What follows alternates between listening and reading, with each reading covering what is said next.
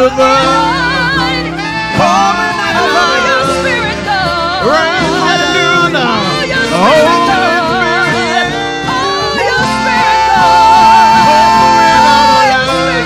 Come on, where the worship was at. Hallelujah. Awesome God. Thank you, Lord. We worship you, Jesus. Hallelujah. Pouring out, pouring out, pouring out, pouring out. Yeah, yeah. Hallelujah. Come on, St. Luke's Baptist Church, stand to your feet. Open up your mouth. Come on and stand. Take these next 30 seconds. Lift your hands, open up your mouth, and bless the name of Jesus. He's worthy. Hallelujah. Where the worshipers at? Where the worshipers at? Those that coming out of quarantine with a praise in their mouth. A worship that cannot be held back, killed off, buried, neglected, ostracized. If you still got a praise in your mouth, I dare you right now, let heaven, let earth, let every satanic assignment that has come against this house hear that there's still a praise in this house, in my belly. Yeah!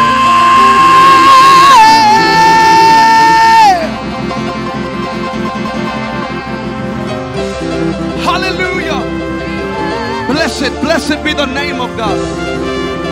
Blessed be the name of God. Oh, we bless you, we bless you, we bless you. Yeah.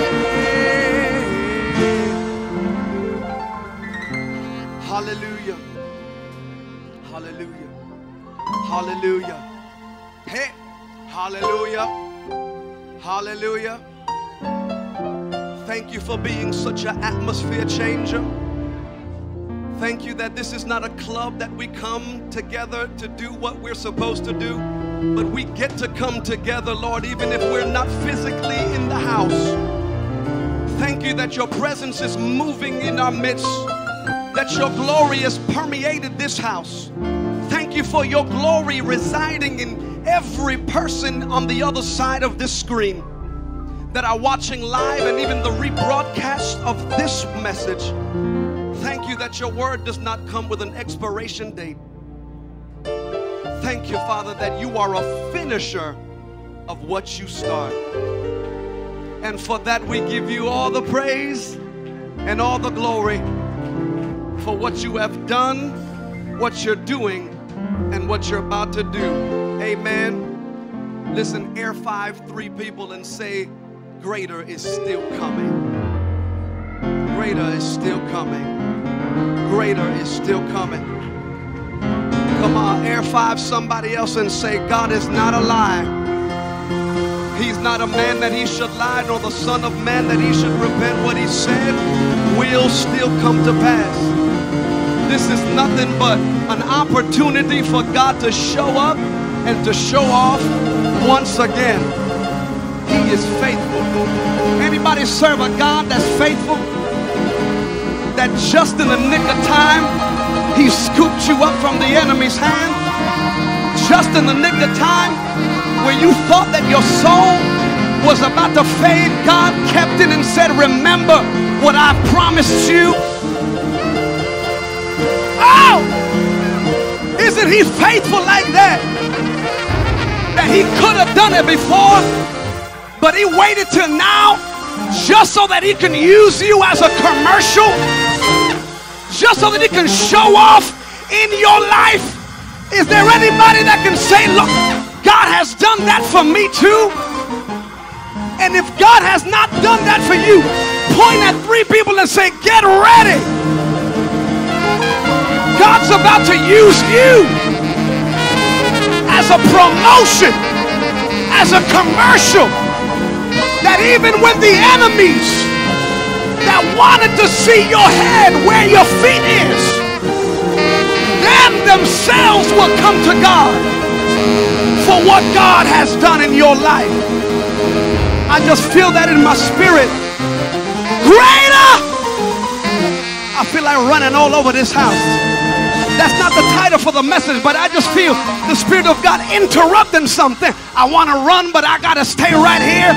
But if I could just prophesy this to you and say, greater, even greater is coming. All you got to do. Hold on for 1 second. Look at your neighbor and say, neighbor, you used to have to push to get this. But because there is anointing on you, all you got to do is receive what has already been released. Look at your neighbor and say, neighbor, no more pushing. This season is a season of release. Somebody cry out, overflow. Oh God, okay. All right. Come on, clap your hands, clap your hands. It's y'all dangerous. St. Luke's is dangerous. Because when you start doing this, I'm telling you, man, there's some juice in this house. I am absolutely elated to stand before this sacred pulpit. Behind this sacred pulpit has seen so many great men and women of God. And I am so humbled and honored to be part of the number. I thank God for being able to stand before the precious people of St. Luke's. Come on, can you clap your hands for the house of God? Hallelujah. And for the late, great bishop, man of God, overseer, spiritual father, God's mouthpiece for a season, Bishop J.G. McCann. I remember sitting down in his office, and he said, Sanchez, you know, we don't have members in this church. We have disciples. And a leader does not birth followers. A leader births leaders. And I thank God that even when the Lord took the man of God home, there are still leaders here that are flowing in the anointing through the functions of the Holy Spirit. So to every leader, every elder, every trustee, every deacon, every usher, every musician, every person that has said yes to the Lord, thank you so much for serving in excellence. Amen. And would you clap your hand for our overseer, First Lady, Tishlyn McCann. I had to go back and write out a note that I spoke almost 5 years ago when I heard overseer say that it was exactly 10 months ago that her life turned around. The Spirit of God reminded me, and I don't want to stay here too long, but I do need to obey the voice of God, that 10 is very significant in Scripture. There's 10 commandments. There is 10 times the Lord has tested the heart of Pharaoh. It's 10 times that God tested the people of Israel through Scripture. Jacob's wages were tested and changed 10 times. Daniel was tested for 10 days. There were 10 versions according to Matthew 25.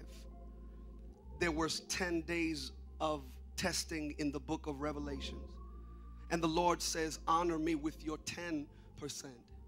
And I just heard the Spirit of God for you, woman of God, to say that you have passed the test. You have passed the test. As I was sitting here, I heard the Spirit of God tell me, tell her that I am proud of her and I smile over you and what God has promised will be released in the name of Jesus. I will shut the mouth of every person that will speak against you, thus saith the Lord. They will come in one way and will flee 10 ways. Blessed are those that bless you, and cursed are those that will try to curse you. Hedge of protection over you. And you've been pregnant before, but God said you're coming into a new season now where I will impregnate you in the spirit realm, and you will give birth to another level of children of God. Walk and don't go back. I'm telling you, there's other women of God, there's other first ladies that will bounce a long time ago, but she's here not because of what she wants to do. She's here because she's tied down to a contract that the Spirit of God said, and God said she will be a mouthpiece of my will. Get ready, align yourself with your leaders, because God's about to flow. Pray, my God. Oh, I declare a fresh anointing over this woman of God. A new season. Residue from the past will not follow you in this new season. No residue of failure. Fresh oil in Jesus' name. In Jesus' name. Hallelujah. Come on and bless him. Greater is coming. Greater. Yeah. Hallelujah. Oh. Come on, cover the first lady. Cover your overseer. Yeah. You're birthing out.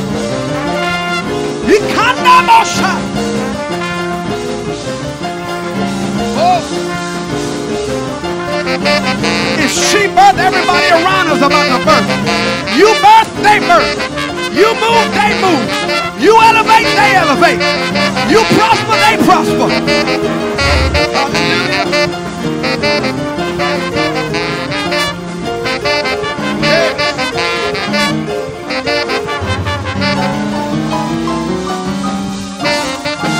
Hallelujah. Hallelujah.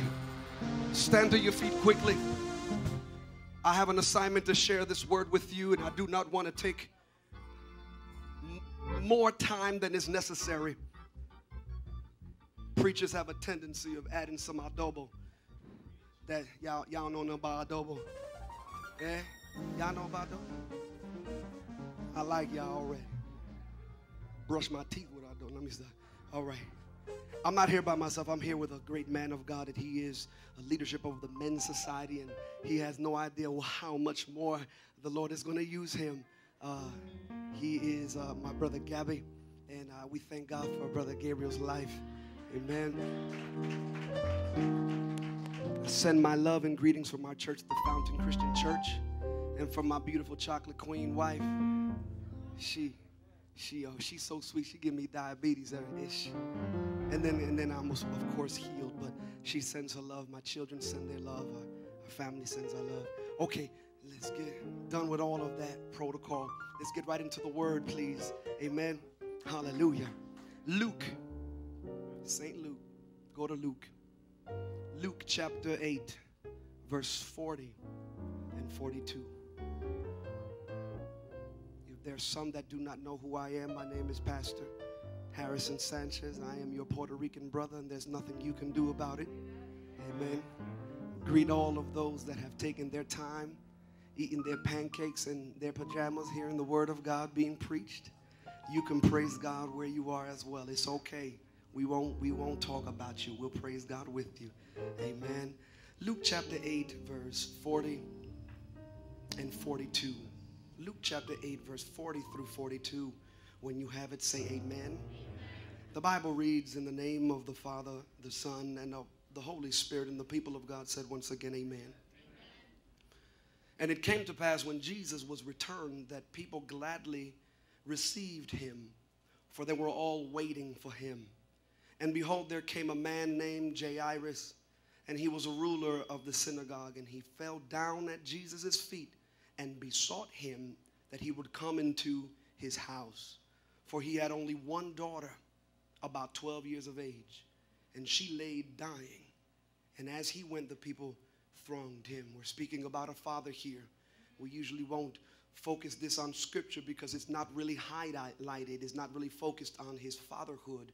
But I want to extrapolate that revelation and apply it into our lives so that we won't just say amen as a hearer of the word, but we would be the hands and feet of the Lord as a doer of the same. I would like to speak to you today for these next couple of moments under the topic of Father's heart is. A father's heart is. Father, we ask you that you would speak expressively through the volume of this, your word, that we would not just be hearers but doers of the same. We ask you for a fresh anointing that will come, Lord Jesus, not just to permeate the atmosphere, but to prepare the soil of our hearts so that we would receive the seed of your word. Father, I ask you, Lord God, that the word will grow deep down in us and then through us so that the fruit would be revealed. We thank you, Lord God, for what you've done, for what you're going to do. Speak to us today and bring a type of anointing that makes preaching and teaching easy, Father. Flow and break chains. Heal, set free, deliver. Confirm. Correct. In Jesus' name. And the people of God said amen. You may be seated in the presence of the Lord. Hallelujah. As overseer said that fathers today are literally being held hostage physically, spiritually as well. They are in the endangered species list. Good fathers that can stand in the position that the Lord has called them to stand. And not just to stand, but to move in what God has called them to move. Today, we see less and less men in the sanctuary replaced with women of God that are acting as mothers and fathers. But they can never take advantage of the office. They can never flow in the office of a father. There's less men working and worshiping in churches today, and the women have been taking their places. And I came to declare that it is time for the men of God to arise, not only in this church, but in this body of Christ. When we speak to you today, I want to give you 7 quick points of what a father's heart is. And it's poured out of Revelation in the book of Luke, chapter number 8. And I'm not going to take too long with you today, so I want you to follow with me. Somebody say amen. Amen. When we begin to read the Bible here in the book of Luke chapter 8, the first thing that stands out to me is that there was a man that was leaving his family to look for Jesus because Jesus had the answer. The Bible says that this man had a humble heart. Somebody talk back to me and say, a father's heart is humble. A father's heart is humble. This is my first point for you today, that a father's heart is humble. If we look at scripture, we realize that Jairus had a responsibility. He had a position. He had a position of prestige, in fact. The Bible says he was a ruler of the synagogue. And this was a position of respect in the community. He did not just do any old thing. He was in charge of overseeing the works and the functions of the synagogue. He was in charge of arranging worship, coming in early and leaving late. People would come and ask him for permission to do what was needed to be done. He was a man of position. Not only was he a respected man, he was not just a ruler, but he was a father. This father figure in Hebrew custom was not just a dad that would eat potato chips on a lazy boy watching his favorite sitcom while mom is cooking and doing everything else at the same time. No, Hebrew families, they were patriarchal by nature. They were patriarchal by tradition. Are you following me? Are you following me? Somebody say yes. Amen. The Bible says that Beth-Ab means the house of a father. Fathers were supreme in authority in the family. Fathers were supreme. They were the one that would set the rules. They were the one that would have justice over the family. It was his word, and when the father's word was declared and decreed and laid down, it was not to be messed with. It was not to be fixed. What dad said went in a Hebrew traditional house. And this was a man that when he spoke, people listened. When he walked, people followed. When he looked and gave that eye, people respected. And yet Jairus was humble enough to come to Jesus while every other man was with his nose up and his chest out, walking like they're hovering on air. He came as the ruler of a synagogue to Jesus and laid down at Jesus' feet and began to seek him and worship him. Everyone else did not do that. And I believe that while everyone was thronging Jesus, Jesus was looking at the only one that was willing and humble enough to get down. Look at the person next to you and say, don't be so filled with your position that you forget how to worship. Don't be so filled with prestige that you forget how to humble yourself. Because if there's anything that's nasty in the church today, is an anointed person that stinks of pride. I can't tell you, look at your neighbor, because you might be sitting next to one that might have some pride on them. But just open up your mouth and say, no pride in this house. No pride in this house. He knew how to get down. He knew how to lower himself. He knew that he could not come and have the attention of God with a proud heart, because the Bible says that God resists the pride and he receives the humble. I was speaking to a bishop by the name of Bishop Linston Page. You probably know him in this circle. Last year, Bishop Page Sr., they changed the name of 10th Avenue in front of Highway Church. And I sat with Bishop, and then he's so humble.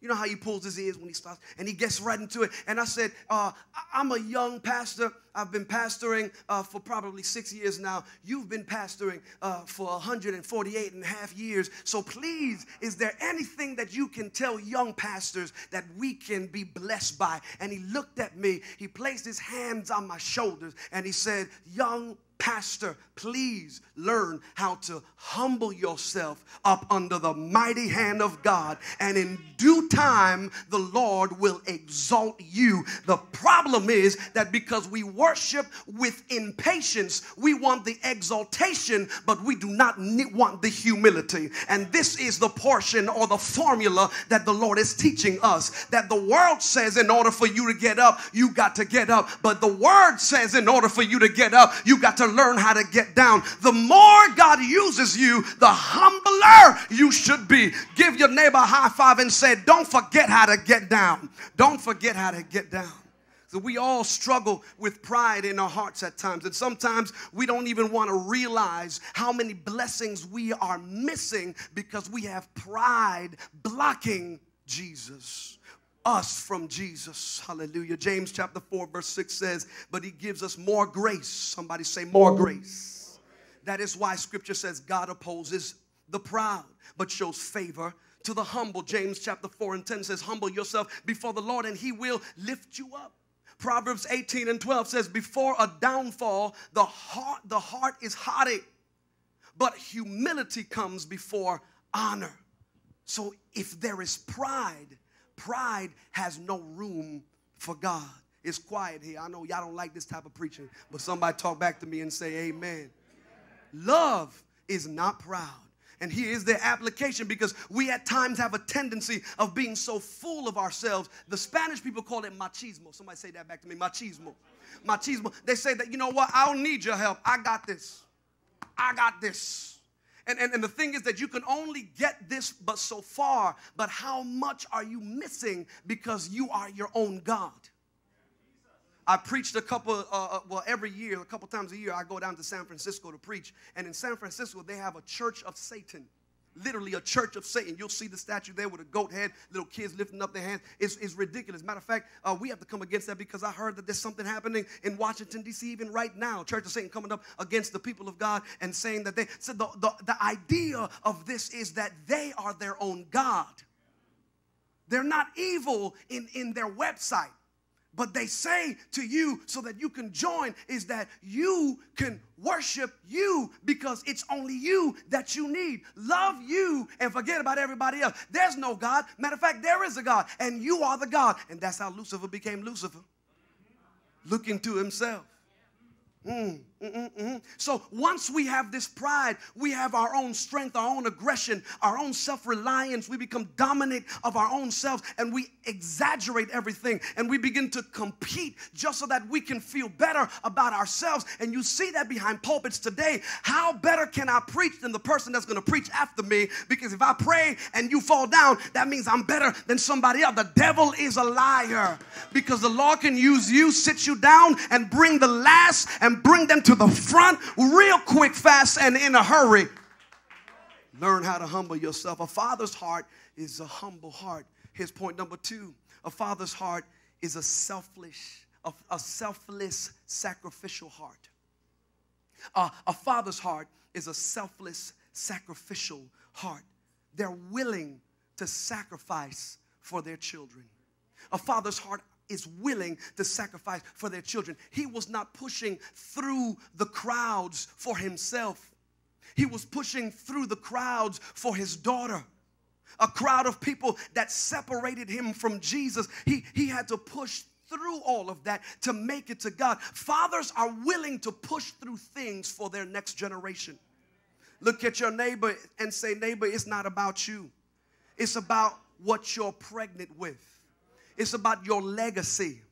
And in order for you to see the legacy come through you, you have to be willing to push through some things. The anointing will never be given to anybody that's not willing to push through, to make it happen, to stand before and say, I need to cut through some things. Matter of fact, the Bible says that Jairus lived in a certain city called Capernaum. And Capernaum literally means a village of comfort. The Bible says that he came out of this village of comfort, He came out of the village of comfort to seek Jesus. And how many times have God has done this in our lives?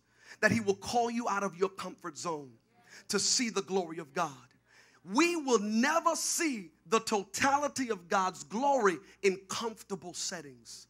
Because God never promised us to have comfort. He's promised us to have peace. And peace is greater appreciated in the midst of problematic atmospheres. It is moments like that that God begins to show his glory. Many times we run away from problems and we wonder why we don't see the promise. Because it is in problems that gives birth to the promise of God. We will appreciate God as a healer when we are sick. And sometimes, I'm not saying all the time, but sometimes God says, I love you enough and I trust you enough to bring you through certain things so that you can see my glory. Is there anybody in this house that has been through some dark times and they saw the glory of God? See, look at your neighbor, say, neighbor, my best worship was in hardships. My best praise was in dark moments. And God is saying the first step to see the manifestation is your willingness to obey. I preached the other day that in order for us to see the manifestation of the Lord, there is a formula here that we have to have the right word from God. We have to have the right timing of God. And we have to have the willingness to obey. And many of us have the right word, but we miss our time. Many of us have the right word, we have the right timing, but we miss it because we are not willing to obey. Can I say this to you? Praise is not enough. Don't crucify me on this cross that I almost knocked down here. Praise is not enough. Worship is not enough. Yeah, your sacrifices is not enough. Good music, all my respect, is not enough. Good church is not enough. Stomping. I'm still trying to learn it. I'm going to get it. It's not enough, because you can stomp well, you can sing well, you can preach well, and still be disobedient. God is saying, I'm not looking or receiving what comes out of here. I'm receiving what's coming out of here. God is saying, I'm checking your heart. And a father's heart is a heart that is willing to sacrifice. Nudge your neighbor and say, you're pregnant with greatness. You're pregnant with greatness. And sacrifice comes with the package. I know that there's fear, but you don't have to be ruled by fear. There is going to be fear in our lives, but I did not give you the spirit of fear. There's so many men and women of God that are dying pregnant, but the goal is not to be pregnant in the spirit. The goal is to release what God has given you. And I declare over this church that we're walking into a new season where we are going to see out of us what the Lord has placed inside of us. Somebody open up your mouth and bless the Lord in this house. He had to push through it. He had to push through it. And a father will be willing to push through the crowds of uncertainty and of fear. Hallelujah. He came through the uncomfortable situation to see the glory of God and see what God was willing to do. Hallelujah. There is an expectation that God is placing over this house. There is an expectation that God is placing on you. Point to your neighbor and say, God is expecting something out of you. Don't get too comfortable. Don't let money get you too comfortable. Because if the enemy can't curse you with a curse, he'll curse you with a counterfeit blessing. Some of us are anointed, but we are immobile. I'm going to let that cook in your spirit. Because we are so comfortable that we are expecting somebody else to do it. I want to have the anointing conveniently. But this anointing comes sacrificially. A father's heart sacrifices. I looked at an old album. My father was born right here in Harlem in 1944 on 109th Street. His home church was 109th Street that moved to 125th Street, the Spanish Pentecostal church, La Sinagoga. We were all raised there. Bishop Abelardo Berrio. And he used to dress real sharp. My father was real dark skinned. He had a little mustache looking all straight with a little split right here. He was smooth. He was a smooth dude. And I was looking at a picture and I said, man, Dad, you were sharp. Look at that tie. Look at those cufflinks. Look at that pinstripe suit. Look at those wingtip shoes. And then I looked at what he was wearing and I said, what happened, man? And my father said, oh, you got jokes. He said, you know what happened? You happened. Your mom gave birth to you, and all my suit money and all my haircuts and all my cufflink money was for your diapers and for your milk. See, I look the way I do because I want you to look better than me. Look at your neighbor and say, a father's heart is sacrificial. I don't want to be better than my son. My son's not supposed to be worse than me. My son should go further than me. My son should be sharper than I am. My son should be more anointed than I am because of what I took off of me to place on him. Every feeling that my son has is an empty space that I have. Came from me. Why some of the fathers here today will take the blessings and consume it and have their children look like 15 miles of broken road. It's not supposed to be like that. Air five your neighbor and say, I'm pouring out to my next generation. I'm pouring out to my children. My children will go further than I am. Don't get comfortable with that. See, I'm making some certain sacrifices. Let me give you point number 3 so that we can continue here. Point number 3 is a father's heart is prophetic. A father's heart is prophetic. Can I talk to you like this? Is this okay? Is this all right? A father's heart is prophetic. Hallelujah. When I first became a father, this was 8 years ago, I looked at my children and I was humbled by what my wife and I, by the grace of God, produced. I saw my children as they came into this world for the first time, and I looked at them as a blank check. And I said, I can write whatever I want on this.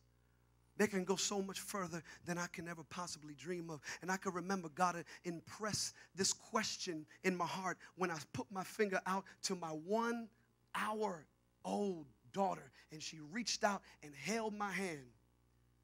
And the Spirit of God, I remember like yesterday, he said to me, what do you see? As I was looking at my child. And then he said, can you see it? I heard the Spirit of God while she was holding my finger, and I'm holding back my tears. No, I ain't going to cry. There's a nurse here looking at me. She might charge me for that too. That tear is $10,000. And I believe that question the Lord gave to Jairus while his daughter was laid dying there, looked at her and said, can you see it?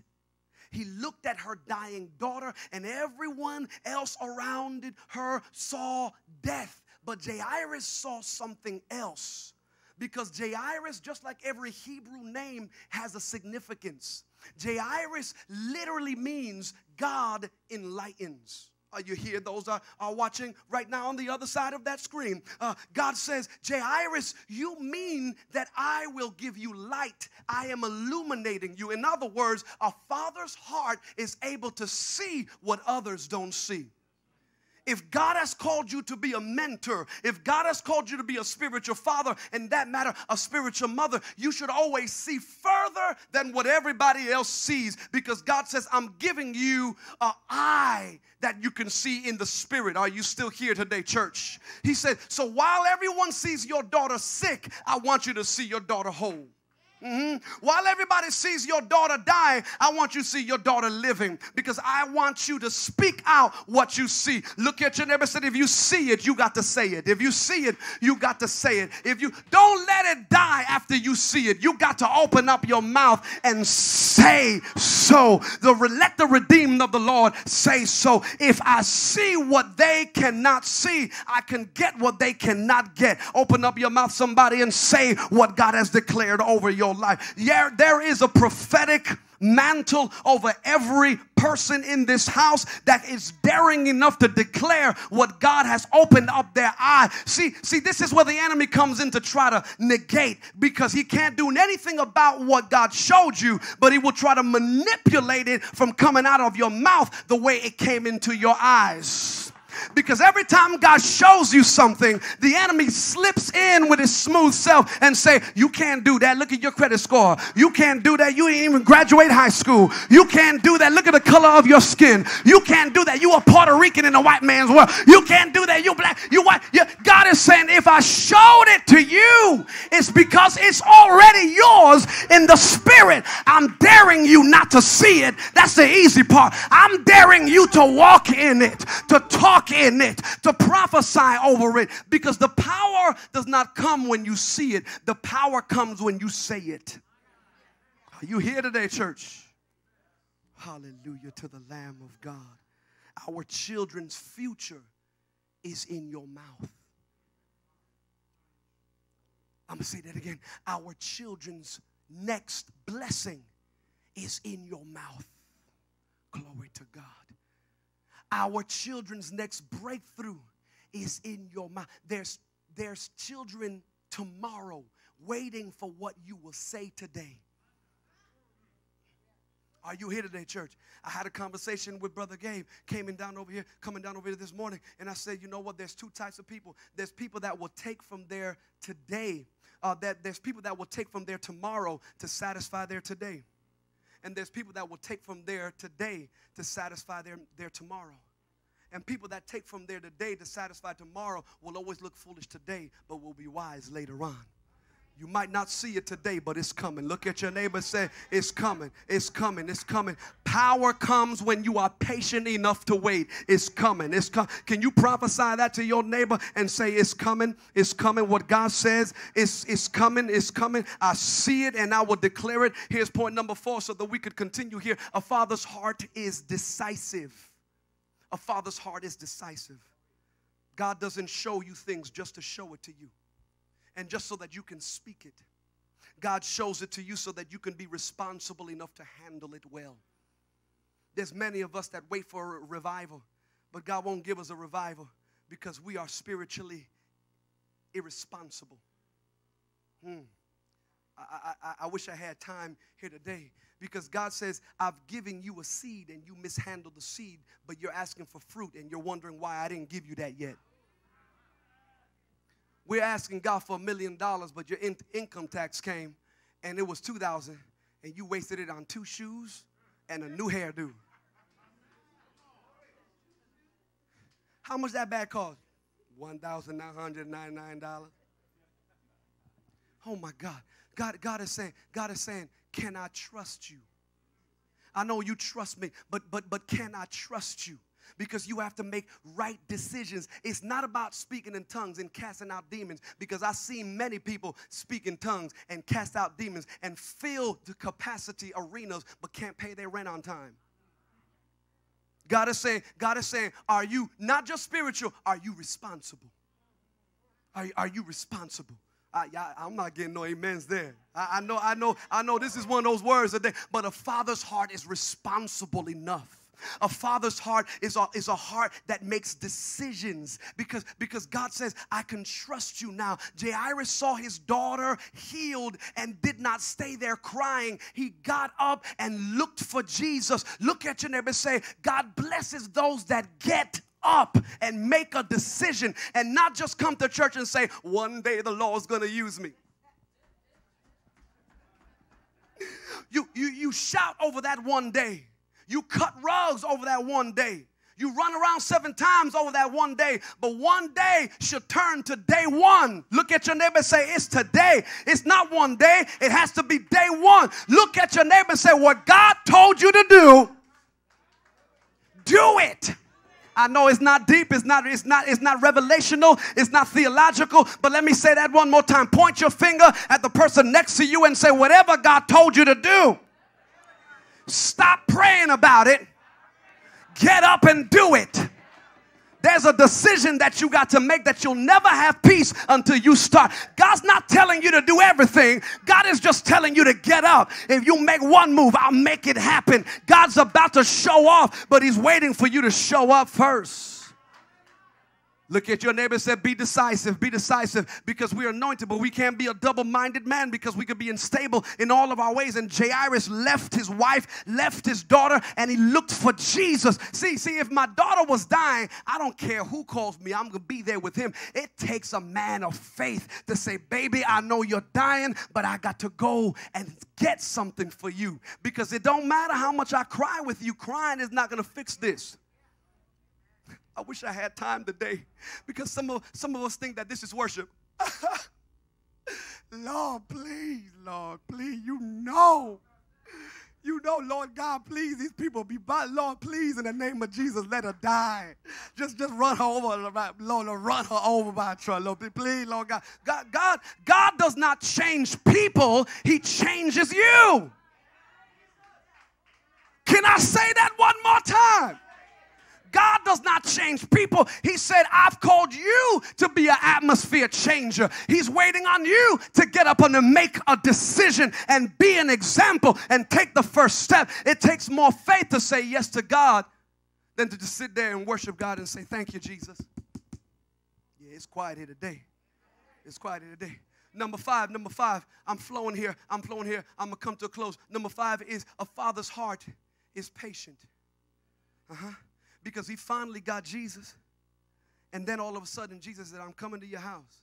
Take out the cheese and crackers. You know, you Puerto Rican, when visitors come to your house and you take out the cheese and crackers and the guava, that's what we do.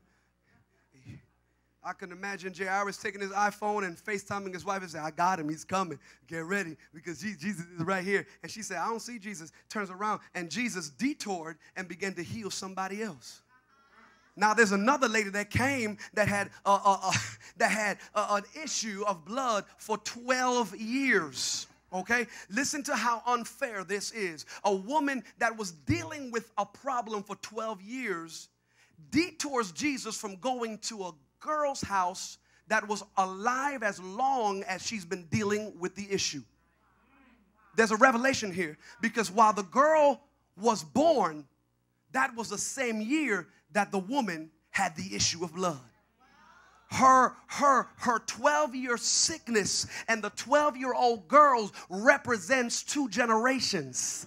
And Jesus says, I need for you to have patience, because while you're waiting for God to place his hands on today's generation, he says, pause right there, because if I don't fix yesterday's generation, it's going to bleed into today's generation. So while today's generation is saying, Lord, what about me? My mother's been alive as long as forever. My father's been alive as long as forever. God is saying, if I don't fix yesterday, yesterday will duplicate itself into today. So before I fix the fruit, I got to fix the roots. Somebody talk back to me. In this house, I feel anointing in this place. Get ready, generation. Get ready, those that have silver hair. Get ready, those that are walking and they feel everything cracking. Get ready, because God is saying there's a fresh anointing coming to old school. There's a machete. There's a fresh anointing coming on yesterday. God is saying, don't feel that you're too old for this. Don't feel that your time has been over.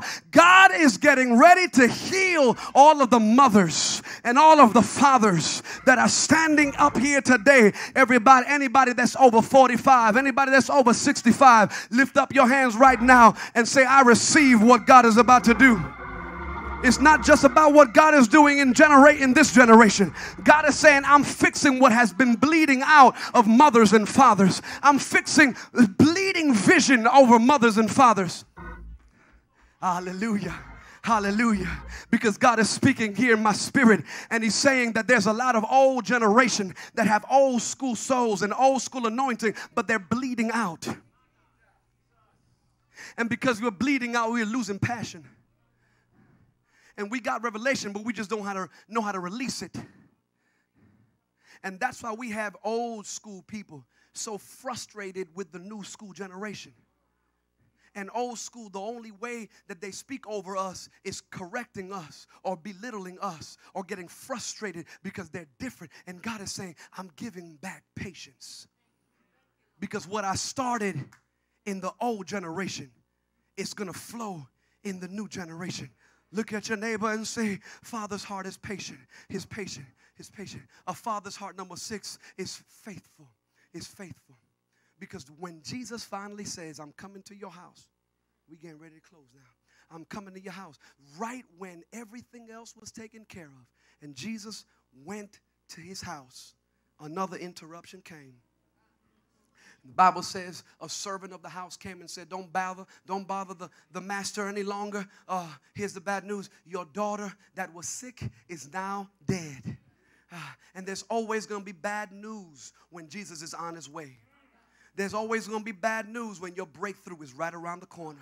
It always gets ugly before beauty comes. And matter of fact, that's confirmation that breakthrough is about to come, because it always gets crazy before the anointing begins to release itself. Look at your neighbor and say, stay focused, stay focused, stay focused. And last but not least, my brothers and sisters, is that a father's heart feeds. A father's heart feeds. I read this scripture so many times and I missed this. It's not what the miracle did that caught my attention in this perspective of the scripture. Because the Bible says after he said, Talita kumi, little girl, arise. The Bible says that immediately she arose. And Jesus now says after the miracle comes now the instruction. Why? Because he does not want you to get so focused on the miracle that you miss the miracle worker. I don't want you to get so hyped up on revival that you look for a fix only once a year. That your breakthrough only comes when Bishop comes to the city. And when the bishop leaves the city, everything unravels back to its old pattern. Your breakthrough does not come out of blessings or out of the miracles or out of the gifts. It comes from the source of all of that I just finished saying. So Jesus begins to give us a principle here. And Jesus says, listen, I did the miracle. That's something that only I'm able to do. Now that she's alive, feed her. That's something that you have to do. Theologians say that Jesus said, feed her, because maybe they come to a hypothesis that the reason why she died in the first place was because she did not eat well. She probably died because she was being malnutritioned. And there's a lot of churches that have everything beautiful, but the word is not feeding us. I wish I had time in this house.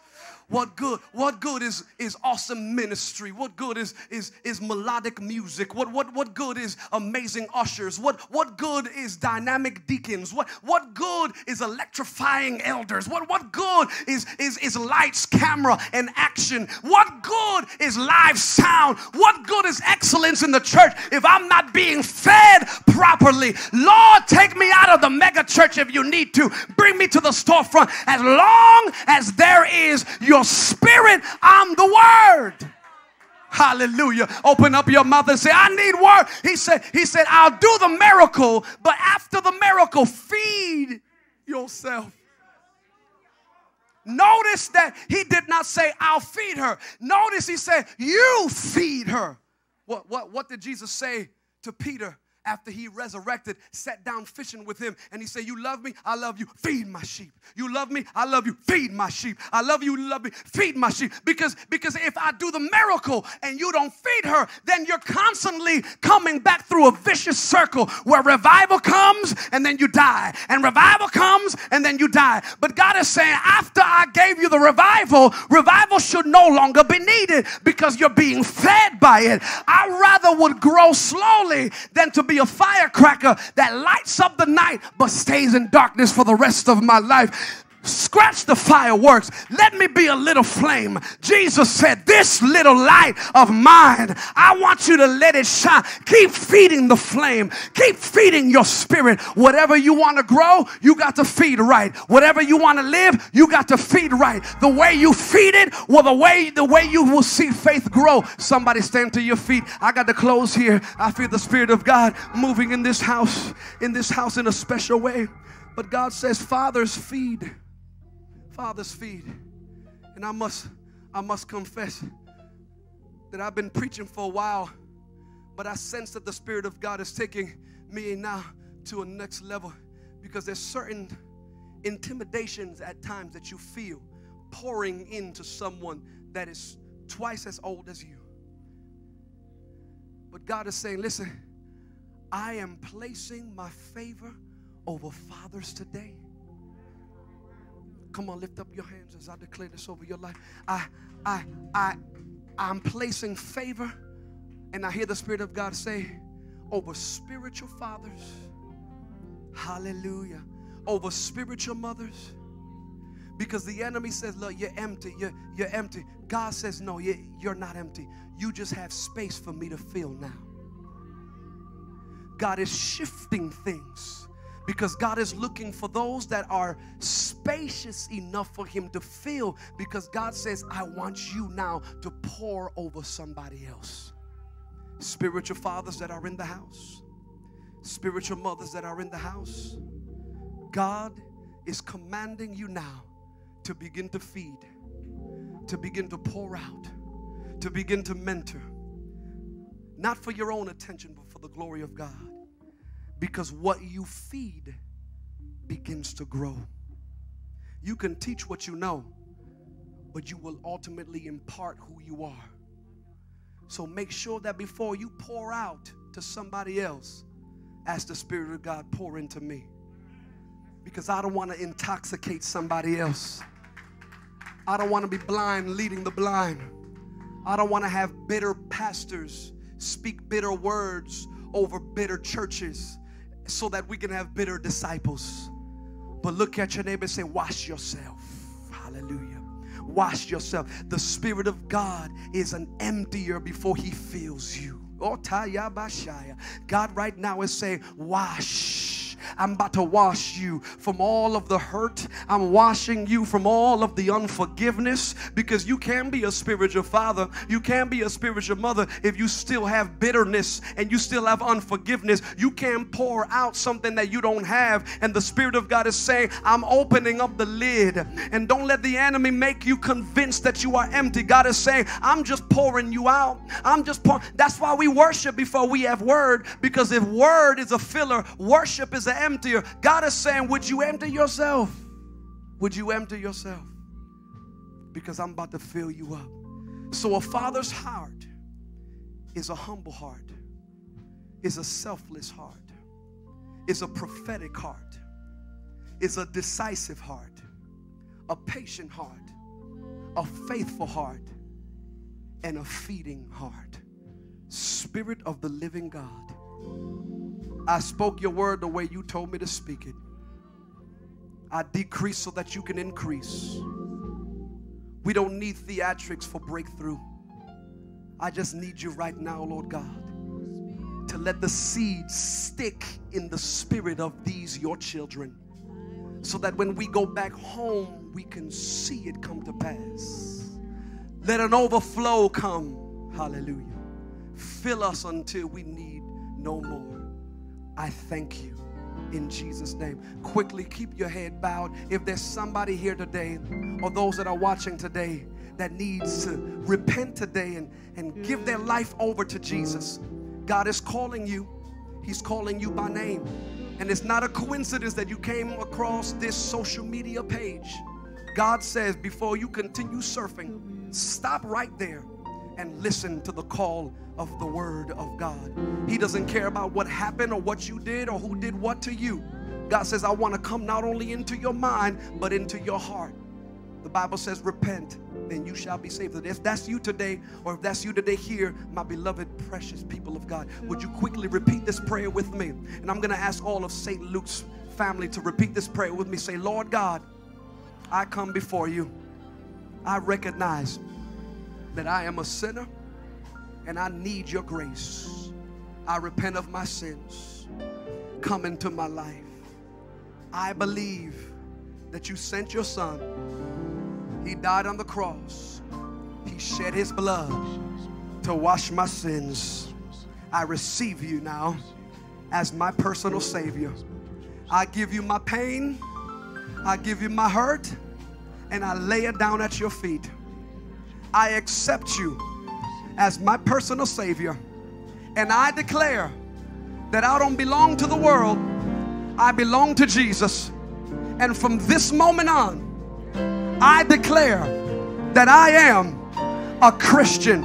Come on, St. Luke's, celebrate Jesus.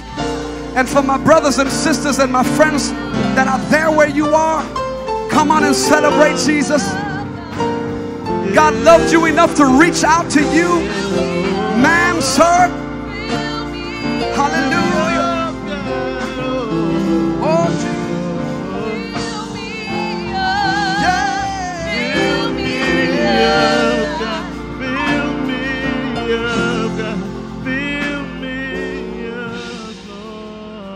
before we close, I just have an urgency in my heart for those that are watching. If you did repeat that prayer with all of your heart, wherever you are, today is today, but you might come across this next year. It don't matter. I want you, if there is no information on that screen, I want you to like it, subscribe it, comment to us, and we will reach out to you somehow, some way. If you across the street, we got you. If you need a mask, we got you. If you black, white, Puerto Rican, or mixed, I don't care what you are, we got you. Jesus is not black. He's not Puerto Rican. Jesus is for the whole world. And if that's you, if you're in the Harlem area, come on. I want to see you. God bless you. We love you.